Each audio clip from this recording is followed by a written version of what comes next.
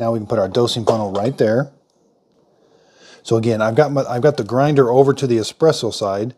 Let's go a couple clicks away from full fine.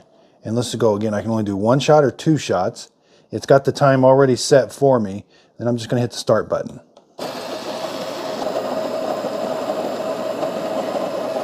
It's a very quiet coffee grinder.